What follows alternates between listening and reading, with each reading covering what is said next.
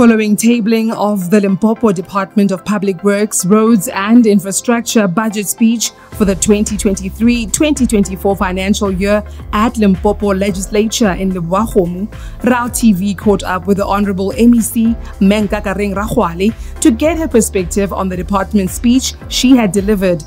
Her speech spoke to the Limpopo road infrastructure issues, where she shared some of the successes and challenges that Roads Agency Limpopo, RAL, encountered in the previous financial year. Let's just use what we have and make sure that we cover where we can, so that as and when we lobby for more money, we have spent what we have. But I think what is even more critical actually is that we have just appointed about 41 engineers to design new 41 roads, which we are hoping that by the time we complete the designs, we'll be able to get money. And once we do that, we're able to run and make sure that those roads are implemented. And one of the challenges that we have as RAL is that most of the roads that we designed, we know there are many people who are saying we are having letters that are from RAL that are confirming that this road was designed.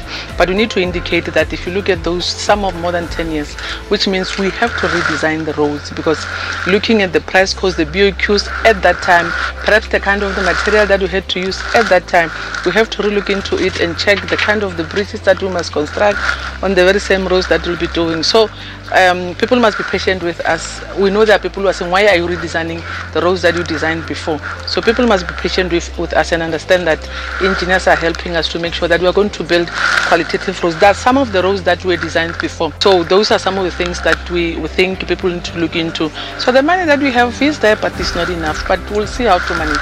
With growing calls for more roads, the MEC implored the residents of Limpopo to exercise patience, citing that her department is doing its best to deliver on the much-needed service. She further advised Roads Agency Limpopo to use the entire budget for service delivery purposes, further cautioning that no budget should be returned to Treasury when communities are in dire need of roads. I think what our people don't want to see is us allocated money come the end of the financial year, we're returning money back to the national fiscals or the provincial fiscals. What the people want to see is that spend what you have, and we must use doing something. Let's see dust on the ground, and then when you tell us that at least you don't have money, we're able to understand that you don't have money, but you can see. That is why in other areas they're able to accuse us and say this road was once budgeted for, somebody ate the money and somebody must account. People don't understand that you can still plan the road, but looking at the money that you get, you are unable to get that money. So but the mentality that our people usually have is that somebody ate the money. Unfortunately, you have to, for example, we had COVID in 2019. So unfortunately, all of us from national to provincial departments and municipalities were directed to re-look into the budgets and then make sure that our people still get PPE, something that was never budgeted for by any department, any agency. So but we had to stop because we couldn't go down on the ground, there were lockdowns, so we couldn't go do the work, and therefore had to redirect the money and make sure that our people, as they continue to do the work, they've got protective clothing. But that's a lesson that we learned. But moving forward, what we are saying is that we wish they can continue to be patient with us, so that as and when we get money, we were able to cover their needs. In his speech, the MEC also emphasized the importance of strategic partnerships, calling for more partners to work together with the department to improve the Limpopo road network. She noted the current RAL municipal partnership, where the agency continues to assist municipalities with its technical capacity and expertise to resuscitate several residential areas and towns to their former efficient driving satisfaction and economic vibrancy. One other important aspect is the issue of the private partnership. We have got mines that are on board with us in different municipalities that are able to come on board. I think you go to Palabora municipality and roads that we have done together with the Palabora Mining Company, and we continue to say other municipalities. If you look at just the bridge that we have just handed over 2 months back, Steelport, the bridge, we are improving it from 1 lane to at least the more than two cars lane, which is a mine that mines together, join together, coming up with that money, because they are benefiting out of the very same road infrastructure. So what we are saying is that we still have other stakeholders that we want to engage. Your agri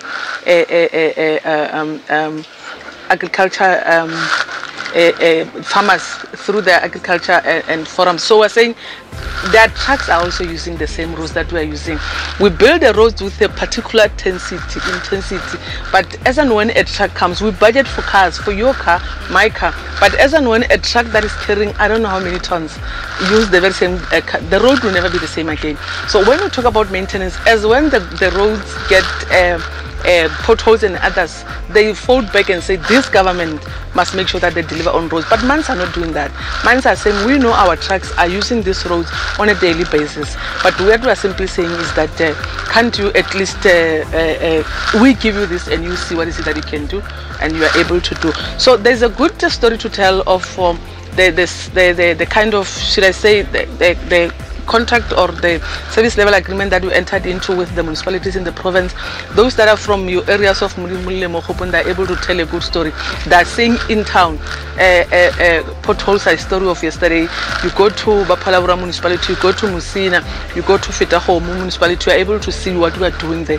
So people are starting to appreciate that at least we are seeing the towns are getting, because it affects some businesses in town. There are restaurants there. How do you park in front of a restaurant was the big pothole.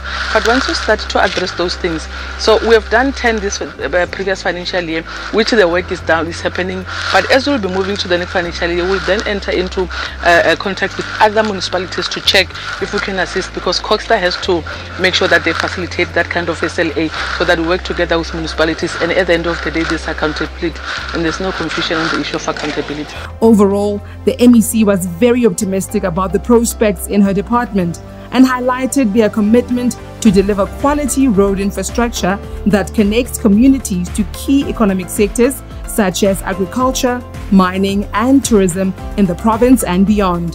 Roads Agency Limpopo, together for better roads.